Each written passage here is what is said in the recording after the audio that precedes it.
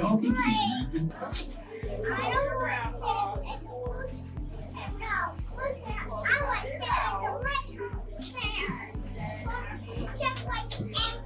else.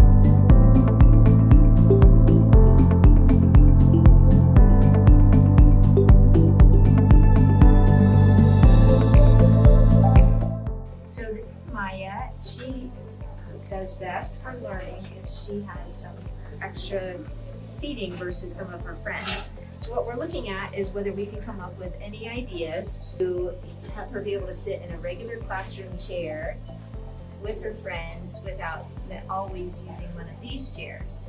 Needs some help to have foot support so that she can sit comfortably and have a nice upright position and be able to focus on her learning, to do her writing and reading and all her classroom tasks. And a little bit higher foot support for her. She needs padding underneath her hips, and she has a little pillow cushion that she takes along from place to place. Sometimes they help with that. It's a nice height for her with this particular seat and this desk.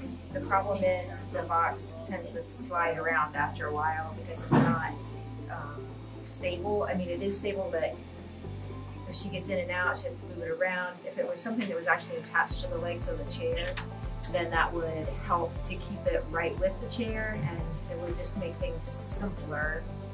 If they could come up with an idea somehow to stabilize it that way, that would be an idea.